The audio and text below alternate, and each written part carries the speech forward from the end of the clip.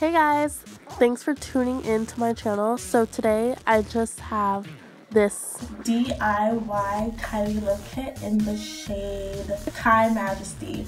So I have been hearing a lot of negative reviews on this, and I just felt like it was a color that you could definitely recreate yourself.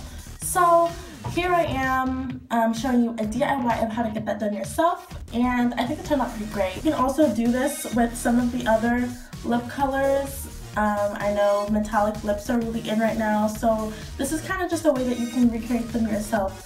Now this one is a super matte, but you can definitely pop some clear gloss over it to make it glossy if you'd like to do that. Just so it doesn't get super dry, I made sure that I prep my lips by spraying them with rose water, and afterwards I'm also going to spray my entire face with rose water.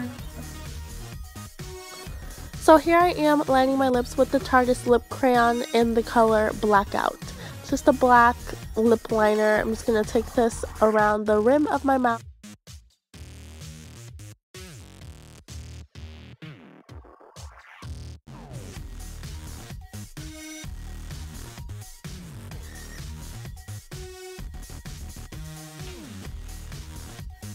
Now, working really carefully, I'm taking a lip brush and my black lipstick by Ruby Kisses, and I'm just filling in between the lines. The reason why I didn't just take my lipstick and go right onto my lips is because I don't want it to bleed when I blend it out. So this way it's already blended because I am smudging it with my brush. Now, I've been hearing some things about Kylie Lip Kit, the color KY Majesty, actually being just a top coat for a black base, so this is where the black base comes in. So here is for the beautiful reflection. We are taking a pigment. This is MAC, it's naval blue pigment, and I'm just taking a Bobbi Brown eyeshadow brush, and I am buffing this in and kind of smoking it out a bit just to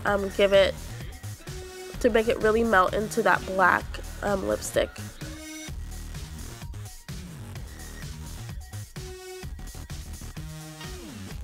Now right on top of that, I'm taking this color called Black Tide by MAC, and it's just a dark gray black with some blue and silver sort of sparkles in them, just to bring that silver back into the lip. And in the center, I'm taking the color NYX by NYX. It's called Platinum Silver, and I'm just popping that right in the center for an ombre effect.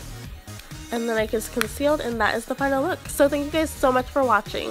Feel free to leave a like, comment, and subscribe, and I will see you in my next video.